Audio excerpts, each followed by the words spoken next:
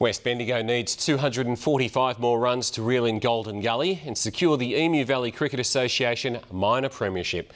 Morong's finals hopes are fading after stumbling late in the day against United.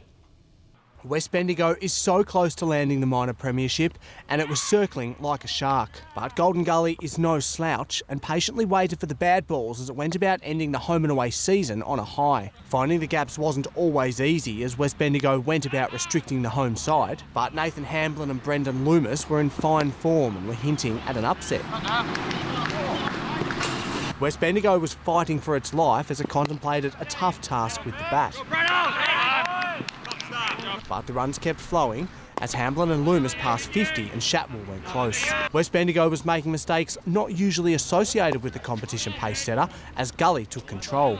Beau Bish and Dale Warren each bagged 3 wickets, but it was Golden Gully's brilliance with the bat that told the tale of the day.